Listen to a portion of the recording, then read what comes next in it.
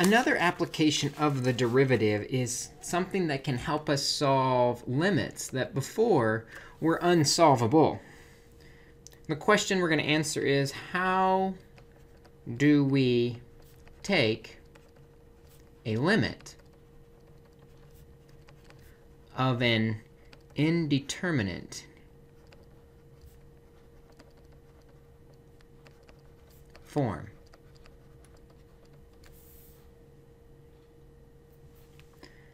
And the way we're going to do that is with what is called L'Hopital's rule. Now, L'Hopital was a French mathematician who published this idea in a French calculus text.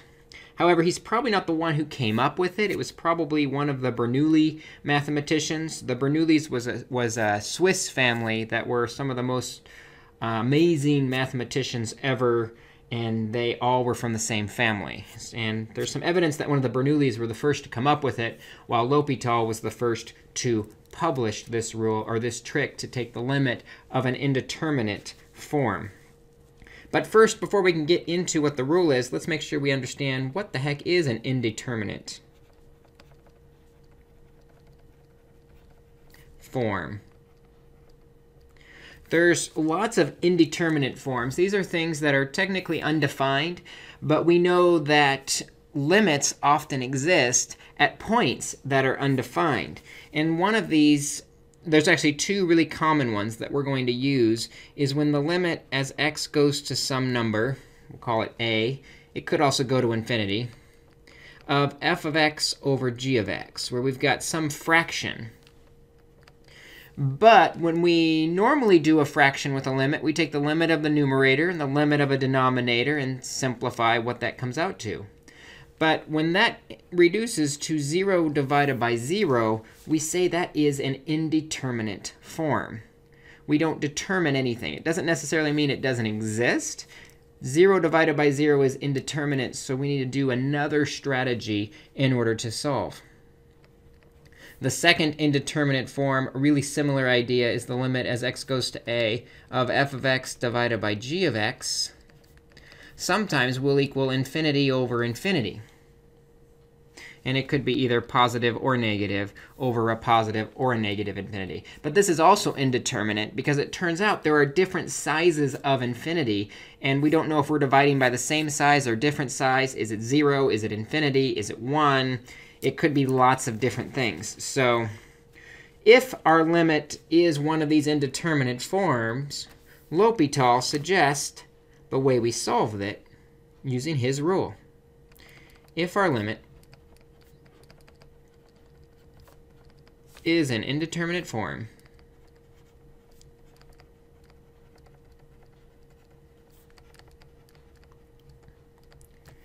it can be shown that the limit as x goes to a of that fraction, f of x over g of x, is equal to the same limit as x goes to a, but this time of f prime of x over g prime of x. And often, this second limit is much easier to take. In other words, if we do a division or a fraction with an indeterminate form, we'll just take the derivative of the numerator and the derivative of the denominator and calculate that limit. So let's do some examples where we do just that.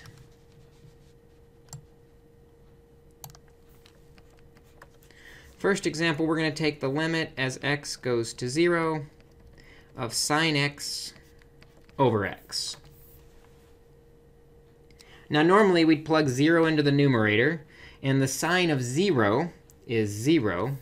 And we plug 0 into the denominator, and that becomes 0. So what we're really saying is 0 over 0, which is an indeterminate form. So what we will do is we will take the limit as x goes to 0 of the derivatives of the top and bottom, the numerator and denominator.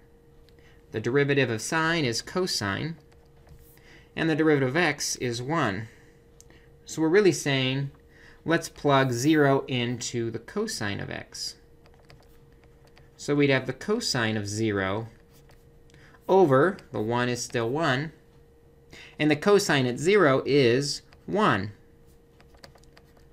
So this limit, as x approaches 0, is actually approaching 1. And that's L'Hopital's rule. Take the derivative of the numerator and the denominator, and take the limit. Let's try another one. Let's do the limit as x goes to 1 of the sine of pi x over the natural log of x. Well, if we plug 1 into both of these, we get 1 times pi, or the sine of pi. In the sine of pi, the y-coordinate there is 0. And the natural log of 1 means e to the 0 power is 1. So we've got 0 over 0. We have an indeterminate form. Because we have the indeterminate form, we can take the derivative of the top and bottom and find that same limit. The derivative of sine pi x is cosine pi x times the derivative of the inside, which is pi, over the derivative of the natural log of x is 1 over x. Well, 1 over x, that is dividing by a fraction. It's the same as multiplying by the reciprocal. So I'm going to simplify this one step further and flip that fraction over. And we have x pi cosine pi x. And now if we plug 1 in, we get 1 times pi times the cosine of pi times 1, or 1 pi.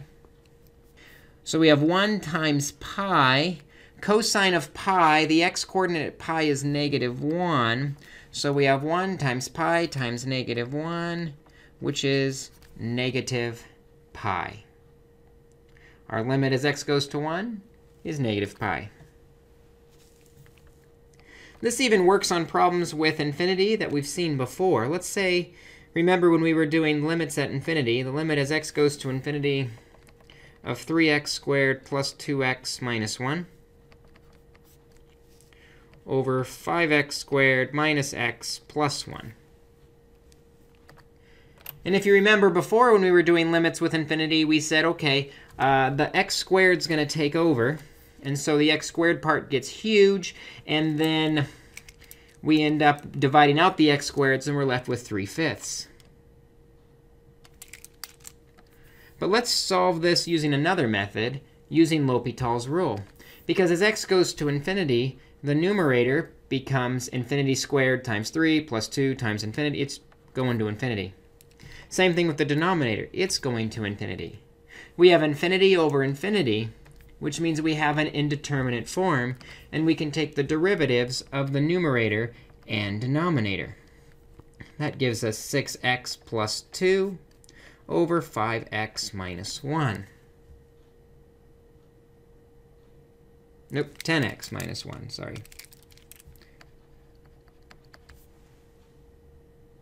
But now, if we plug infinity in, we have 6 times infinity, which goes to infinity.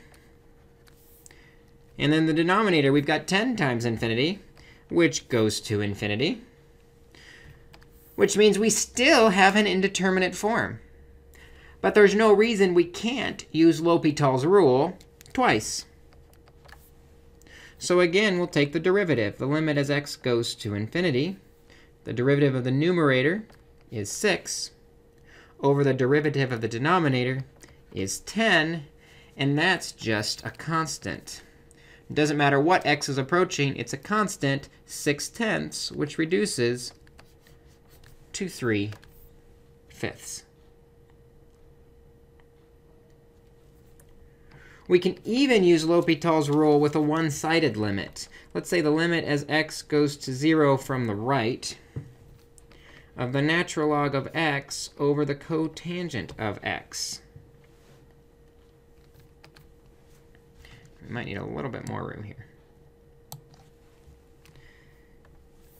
Now, as x goes to 0 from the right, the natural log goes to negative infinity. And as cotangent goes to 0, Cotangent goes to 0. Remember, cotangent is cosine over sine. Cosine over sine is actually going to be an asymptote. That guy's going to infinity. We have negative infinity over infinity.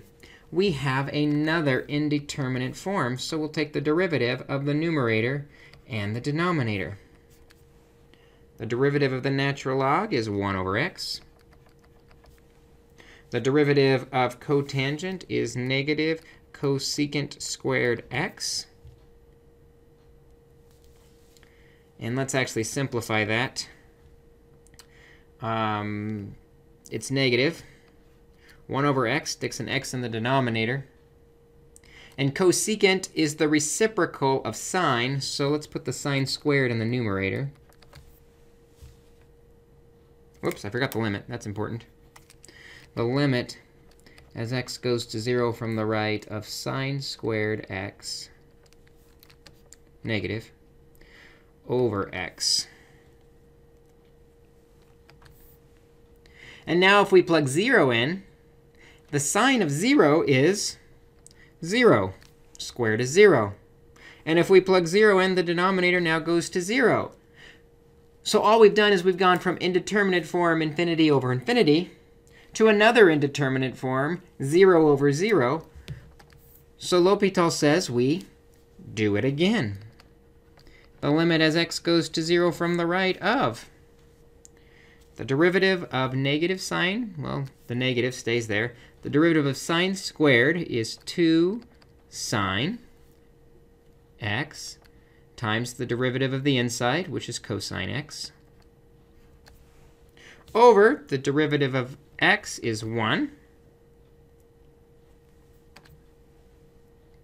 Now we can plug 0 in, and we'll actually get a solution.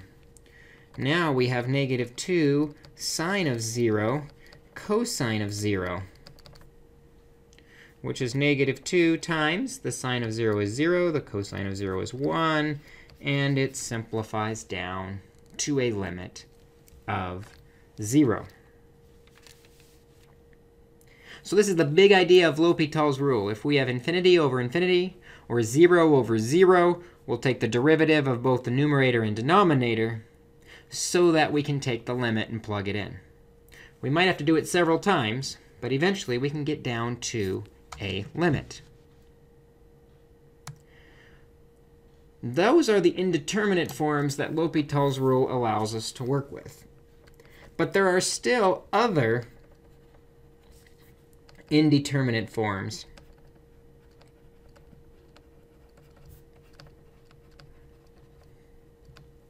That you could end up with. The general strategy we're going to imply for these other indeterminate forms is that we need to make them either 0 over 0 or plus or minus infinity over plus or minus infinity. We're going to massage them a little bit to try and make them into an indeterminate form. One classic indeterminate form is 0 times infinity form.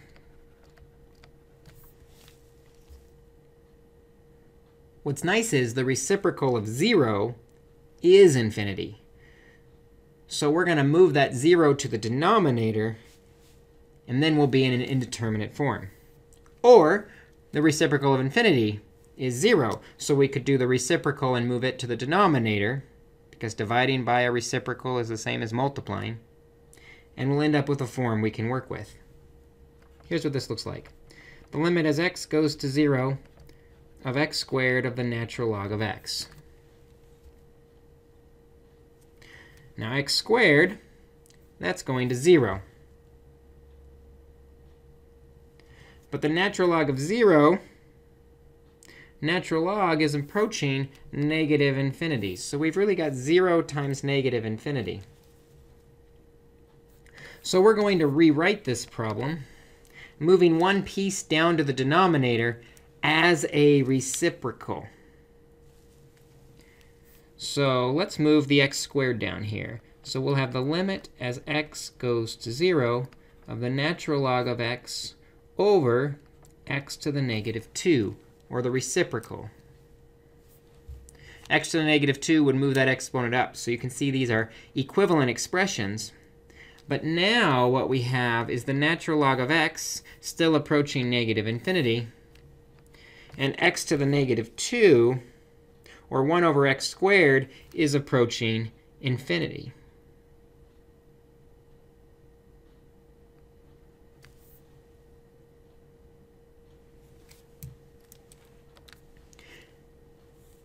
And the reason that's going to 0 is we have 1 divided by a teeny tiny number. And when we divide by a teeny tiny number, we get a huge number as a result. So now we have the correct indeterminate form.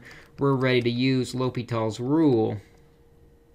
And we have the limit as x goes to 0 of the derivative of the numerator, which is 1 over x, over the derivative of the denominator, which is negative 2, x to the negative 3. Cleaning that up a little bit, the negative 2 is going to stay in the denominator. We still have the limit as x goes to 0. Leave the negative 2 in the denominator, but the x to the negative 3 moves up. And the 1 over x means it needs to move down. And actually, that can clean up a little bit. We have the limit as x goes to 0 of x squared over negative 2. And now we're ready to plug 0 in for the x. And when we plug 0 in for the x, we get 0 squared divided by negative 2, which is just 0. So how we handle that 0 times infinity form is we move one piece to the denominator using its reciprocal. It's still equivalent that way, and then we're in that indeterminate form that we can use L'Hopital's rule on. Another indeterminate form is when we have infinity minus infinity. If we have infinity minus infinity, we need to find a way to combine these to get a single fraction. An example of this would be the limit as x goes to 0 from the right of 1 over x squared minus 1 over sine of x. If we were to plug 0 in, we would have 1 over 0, which is infinity. And the sine of 0 is 0, so we have 1 over 0, which is infinity. And so we end up with infinity minus infinity, which is not necessarily 0 because they might be different sizes of infinity. So this is indeterminate form. So we need to combine them into a single fraction so that we can try and use L'Hopital's rule if we do, in fact, have an indeterminate form. Common denominator would mean we multiply the first fraction by sine x over x, and the second fraction by x squared over x squared. And that's going to give us sine x minus x squared. Whoops, forgot the limit part. That's important. The limit, as x approaches 0 from the right, of sine x minus x squared over x squared times sine x. Now you'll see if we plug 0 into the numerator, the sine of 0 is 0. Minus 0 squared is 0. And in the denominator, we multiply 0 times 0 to get 0. We have an indeterminate form which we can use. So now we have the limit as x goes to 0 from the right of the derivative of sine is cosine x minus 2x over 2x times sine x using our product rule plus x squared times negative cosine x. So I'll make it, oops, sorry, not negative cosine x. Derivative of sine is positive cosine. So we have x squared times cosine x. Now we have something that we can take the limit as x goes to 0 on. Let's break this down piece by piece so we can really see what's happening. When we plug 0 into the cosine cosine of 0 is 1, minus, actually let's just hit equals. The cosine of 0 is 1, minus 2 times 0 over 2 times 0 sine of 0 minus 0 squared times the cosine of 0. Well, we still are ending up with 0 in the denominator, or we're getting closer and closer to 0 from the right, because we end up with 0 minus 0 in the denominator.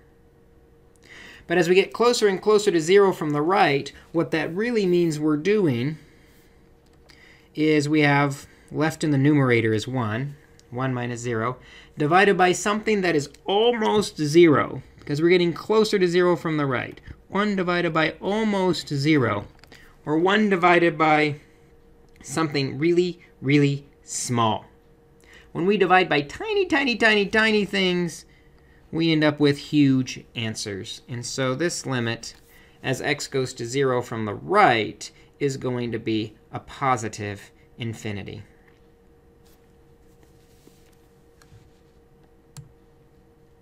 Let's try another one.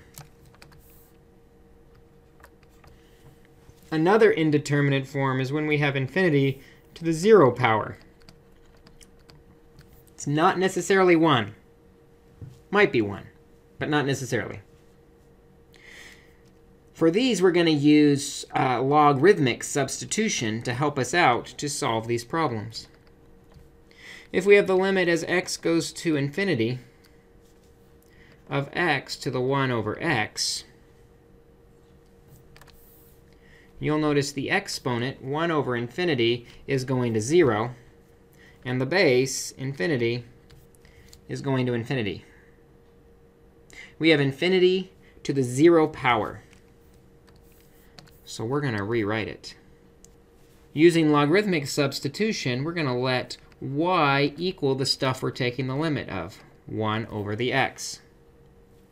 Natural log of both sides moves the exponent out front.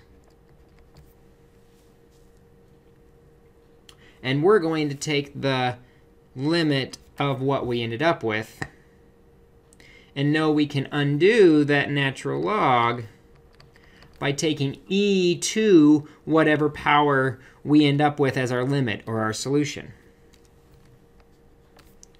So we're going to take the limit as x goes to infinity of, and we're going to write it as a fraction, natural log of x over x. Because we know that natural log, as x goes to infinity, also goes to infinity. And so we now have infinity over infinity. We can now use L'Hopital's rule. The limit as x goes to infinity of 1 over x over 1, which, if we clean it up, is the limit as x goes to infinity, moving that x to the denominator of 1 over x. Which we know we're doing 1 divided by infinity, or 1 divided by a huge number. And when we divide by a huge number, you're just left with 0. But that is the limit of our natural log. We have to undo the unnatural log by taking e to that power. E to the natural log of y is y, so e to the 0, and I'll make a note here to undo the natural log that we did. The opposite of taking a natural log is e to the exponent. We take that solution we had as our exponent, and e to the 0 is 1. So our limit, as x goes to infinity, of x to the 1 over x is equal to 1. Let's try another one where we use that strategy again, where we take the natural log of y in order to help us solve. This one turns out to be in the 0 to the 0 form. which is also indeterminate because a base of 0 should have a 0 for a solution, but an exponent of 0 should have 1 for a solution. So what is the solution? Well, it depends. Let's take the limit as x goes to 0 from the right of x to the sine of x power. Again, you'll notice if we plug 0 into the sine of x, the sine of 0 is 0. And then we have a base of 0, so 0 to the 0 power is indeterminate. So we let y equal x sine of x. And then we take the natural log of y, which moves the exponent out front. So we have sine of x times the natural log of x.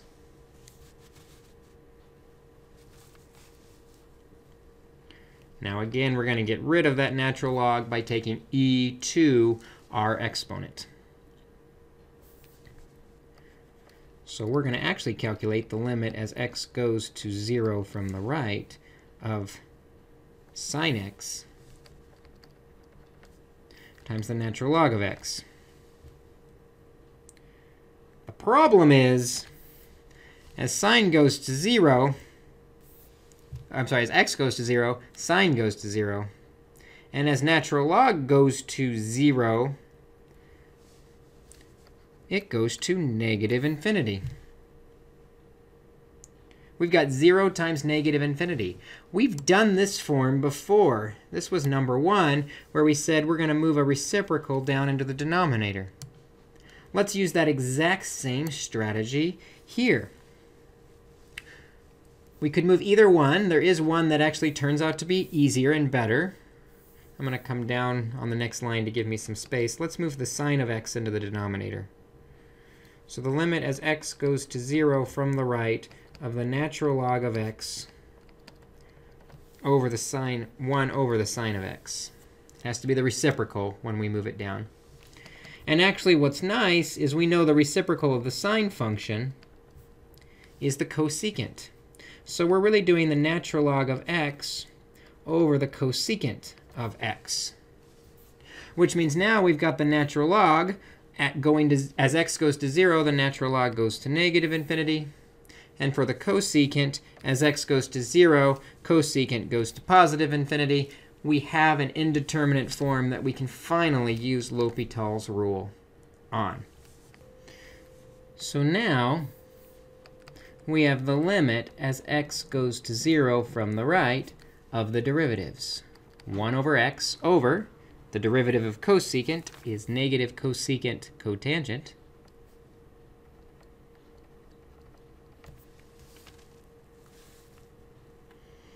And let's clean that up. The limit as x goes to 0 from the right. The 1 over x moves the x down. Cosecant and cotangent are both very familiar reciprocal functions, which will move them up, which will be very nice. Cosecant is the reciprocal of sine, so negative sine x.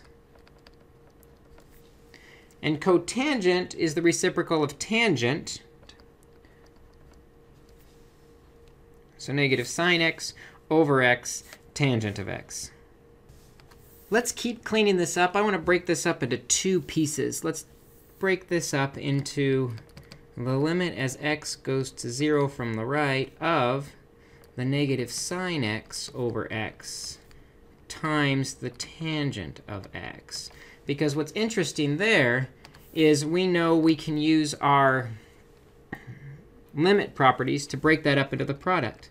The limit as x goes to 0 from the right of negative sine x over x times the limit as x goes to 0 from the right of the tangent of x. And why would that be better? Well, if you remember at the very start of our discussion, we solved the limit as x goes to 0 of sine x over x. We know that's equal to 1. So coming down to our problem, we have that same limit. We just have a negative sign, which can come out front. So if sine x over x is 1, negative sine x over x is negative 1. Times, plugging 0 into tangent x. Tangent is sine over cosine. Sine of 0 is 0, so we have 0 over 1, which is 0, which means negative 1 times 0. We've got our limit at 0. But let's not get too excited, because remember, we did that natural log substitution. So we have to undo that natural log substitution by just taking e raised to our solution. Our solution was 0. E to the 0 is 1. And so we ended up with 1 for our solution. So that's L'Hopital's rule. L'Hopital's rule says we can take the derivative of the numerator and denominator if we have an indeterminate form, like 0 over 0 or infinity over infinity at the limit.